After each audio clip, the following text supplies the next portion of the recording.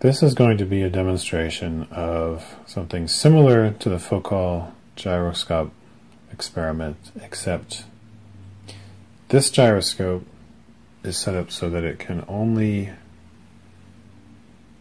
move in one axis, and that's pitch.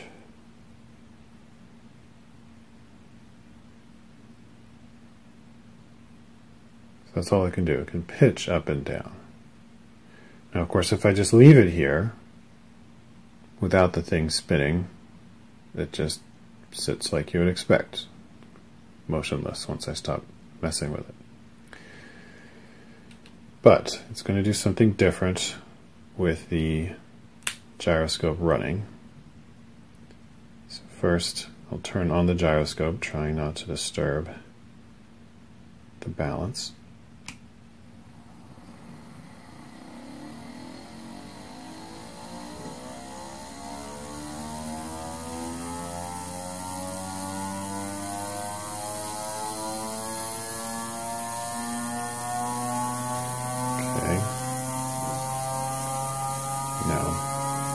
It's already starting to act, so I'm just going to gently move the balance back again.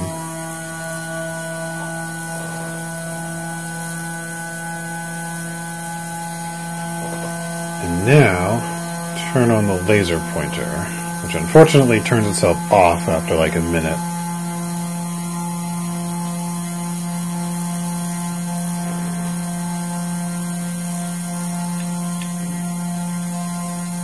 In other words, don't buy this laser pointer.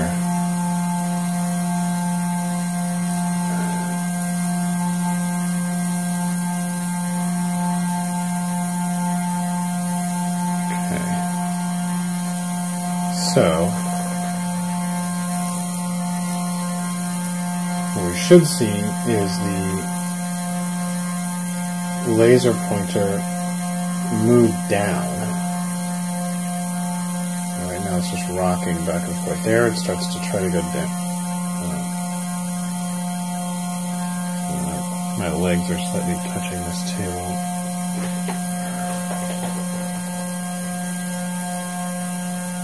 So backing away from the table.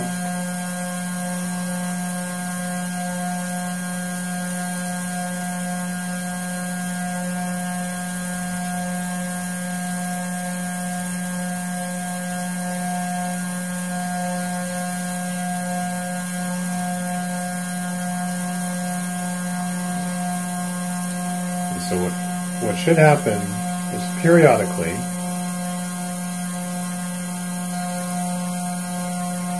it tries to move down.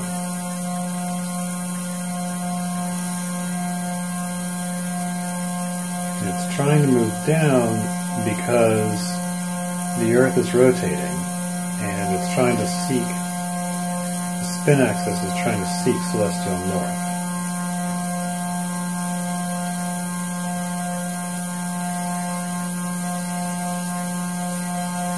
But in this, the mount where I have it, it can't move as far as it would want to. It can't move arbitrarily far, so it ends up just oscillating back and forth.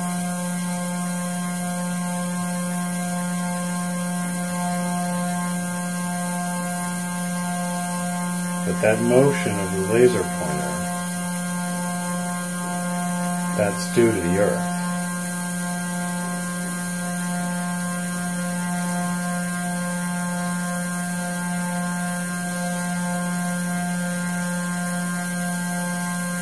So once the laser pointer shuts itself off,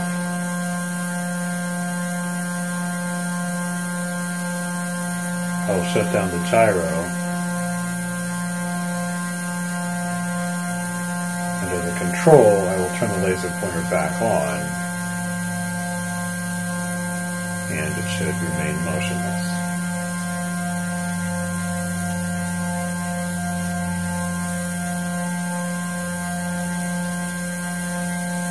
Okay, so The laser pointer has helpfully shut itself off. I'm going to now shut off the gyro.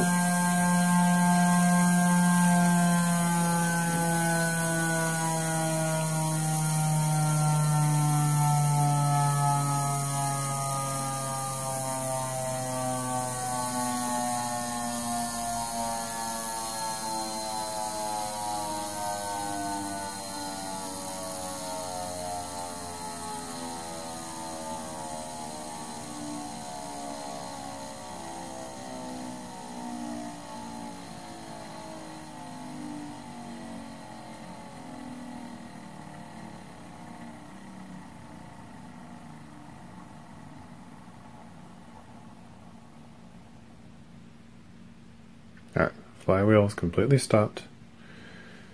I will now turn on the laser pointer.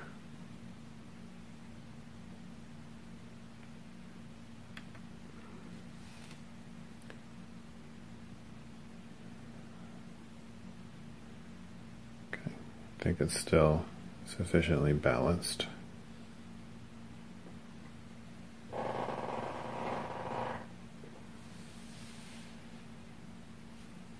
So I've now backed off to where I was before.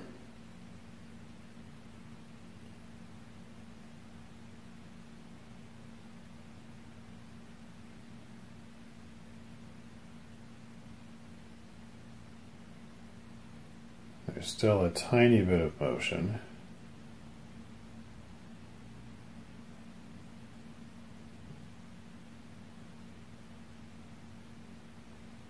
But it's not nearly as dramatic as it was before. I think what we're seeing here is just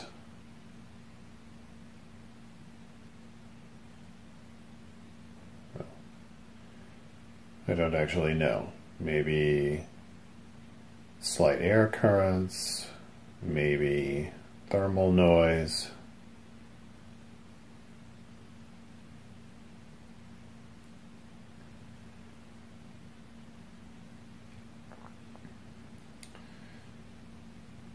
But with the gyro off, the laser pointer is staying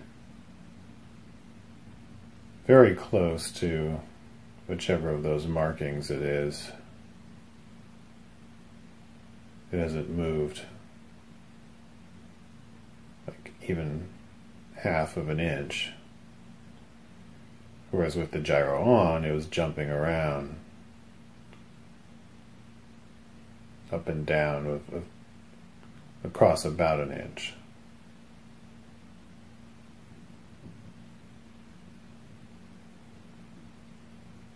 So, and the reason, of course, it's not moving now is because without the gyros spinning, the whole mechanism just moves with the Earth, whereas when the gyro was operating, the gyro was trying to keep an orientation, and then precession moves it towards celestial north.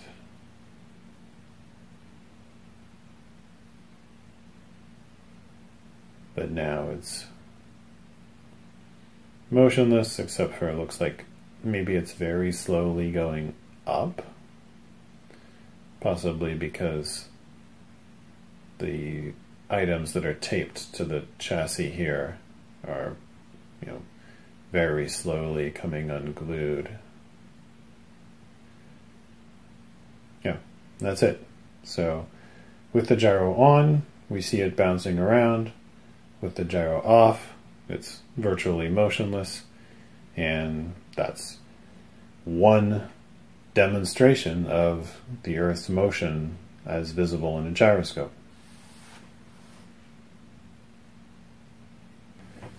All right, as an addendum, let me just explain the construction of the mechanism here a little bit. So this is a super precision gyroscope from gyroscope.com. Costs about $100.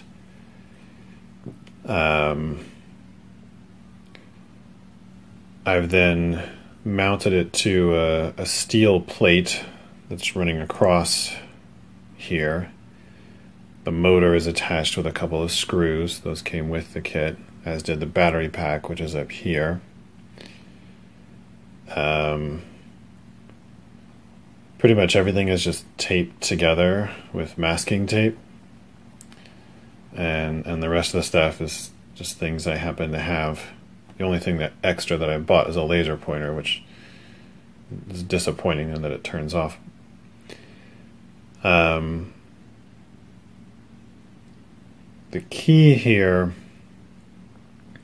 is this bearing structure. See if I can lift it without messing it up. So, oh shit, there it goes.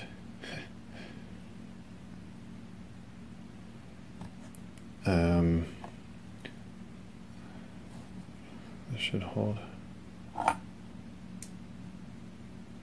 Maybe. So on both sides, I can't seem to get it balanced now.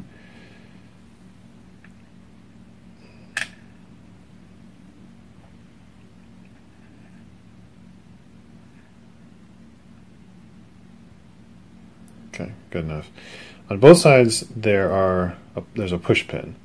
The push pin is going through the steel plate. There happens to be a hole on either side of the steel plate, so the push pin is sort of nestled into that hole. And then the pins are sitting on a quarter, a US quarter coin on each side, and then that is supported by the side of this Tupperware container. The battery pack is mounted. I'll turn it a bit more.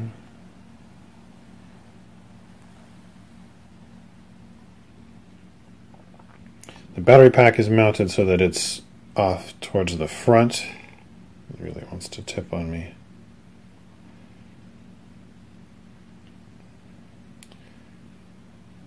It goes backwards. So somehow it's entered negative stability. I've generally been trying to keep it slightly positive. I don't know what changed to make it go negative. All right. Again, hopefully that'll just stick around. So the battery pack is offset to the front to offset the weight of the motor in the back. Then I also have one of the pegs that came with the gyroscope screwed into a hole here, and then a bolt is taped to that. And I can, by screwing in the peg, I can move the bolt in and out, but only in whole turns because the bolt is hanging underneath the peg. Then over here I've got another bolt which has a nut on the end that I sometimes use for fine-tuning, although this just doesn't have enough mass to really be effective. And this little clamp is just for balance, and then there are two dead batteries taped to the bottom of the gyroscope for ballast. So without those batteries, the center of mass would be above the tips, the line going through the tips of the push pins, and therefore negative stability. So I'm pulling the center of mass down to give some positive stability, and then piling mass on top of the steel plate to go back to neutral or negative stability and do the lateral balance. The whole thing is inside of a Tupperware container because I was trying to do a 2-axis gimbal by having this thing float, and I did. This floats. However, this pitch mount is still, I mean, you just saw in the demonstration how even when the gyroscope tries to go down or up, it gets restored to where it was very quickly, and that interferes with my ability to make the gyroscope just follow an arbitrary direction in space. Yeah, I don't know if you saw it, but there's like a little piece at the bottom just came untaped as well. So like this thing periodically needs to be retaped. But hopefully that it would answer any questions about precisely how this is built.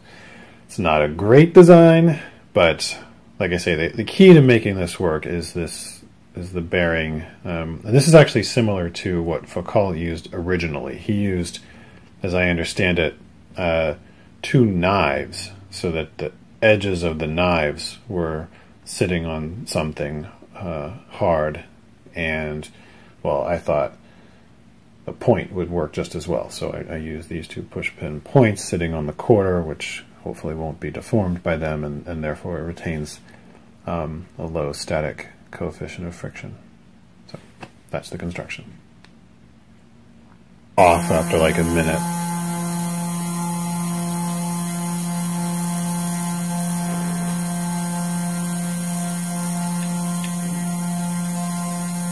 In other words, don't buy this laser pointer.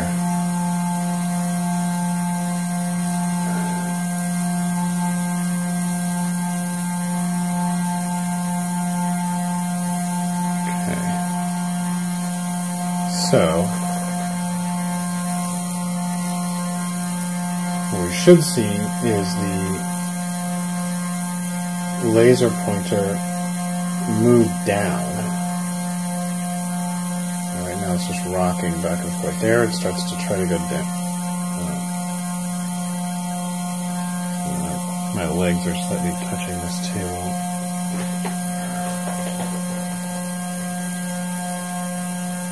So backing away from the table.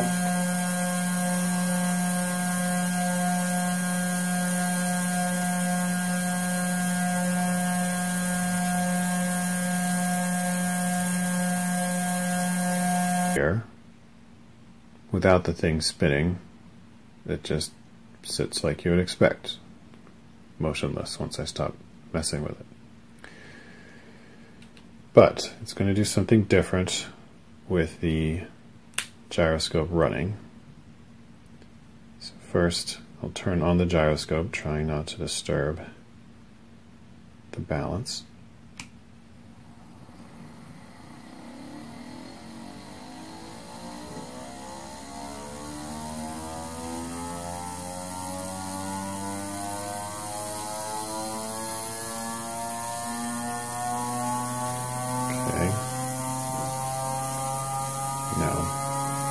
It's already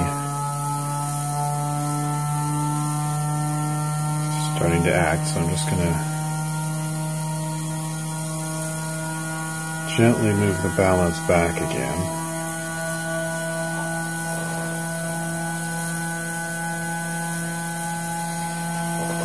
And now turn on the laser pointer, which unfortunately turns itself off.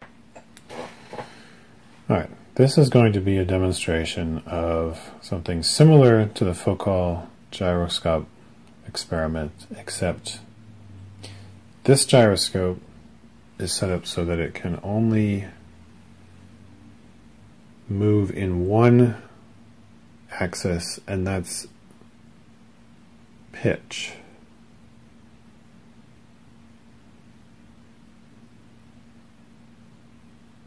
That's all it can do. It can pitch up and down. Now, of course, if I just leave it here,